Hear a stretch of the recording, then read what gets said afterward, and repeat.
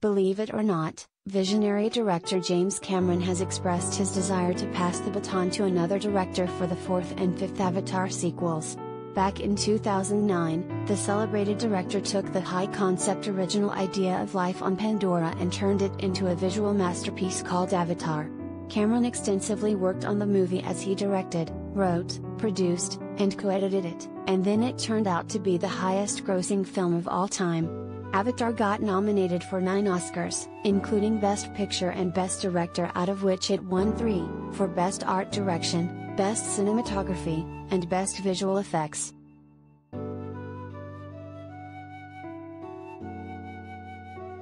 Post the success of the movie, Cameron planned an epic new 4-film sequel saga set on Pandora, the first of which, Avatar: The Way of Water, is set to release later this year, after a long wait of over a decade. In a recent interview with Empire magazine, Cameron admitted, "The Avatar films themselves are kind of all-consuming.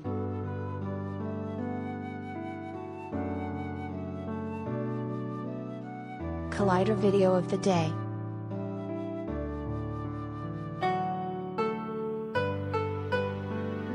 The Way of Water will be followed by Avatar 3, which was shot back-to-back with the upcoming flick.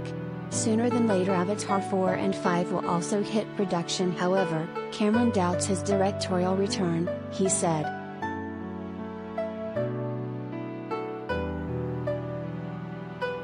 Explaining himself, the director added, "Everything I need to say about family, about sustainability, about climate, about the natural world, the themes that are important to me in real life and in my cinematic life, I can say on this canvas."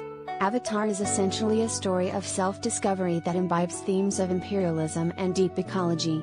It stars Sam Worthington as Jake Sully, Zoe Saldana as Neytiri, Stephen Lang as Colonel Miles Quaritch, Sigourney Weaver as Dr. Grace Augustine, and the upcoming sequel adds Kate Winslet as Ronal, among others.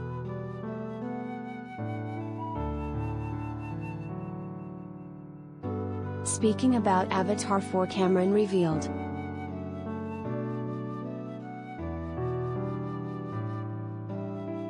Avatar: The Way of Water will release on December 16, 2022.